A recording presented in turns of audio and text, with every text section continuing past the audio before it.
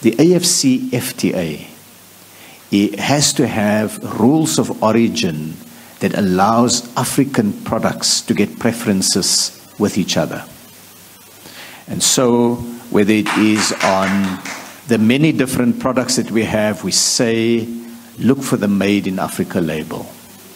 Instead of taking products, instead of saying this microphone will be largely imported from Asia and South Africa just does the relabeling, it creates virtually no jobs. Why not make the foam? Why not make the microphone itself? Why not invest in the electronics that sits behind sophisticated PA systems?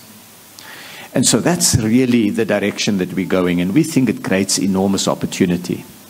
We've looked at what we call the Big Five, and in this case, the Big Five is really about the opportunities that lie there. We say, work together on export destinations, work together on identifying the products, work together in connecting the region's value chains, work together on logistics, and we've heard earlier from the business representative the frustrations and difficulties that businesses experience with the logistics, and it was given a great specificity. And finally, let's work together on an investment plan.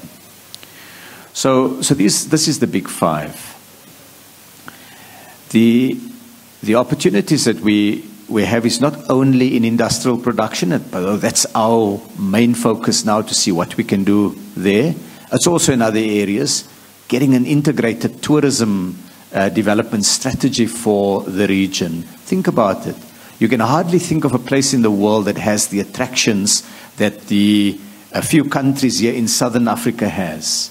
In one visit by a Chinese or an Indian or European tourist or an American tourist, they can see what they cannot see anywhere else in the world. And so we've got to package that better and leverage off our strengths there.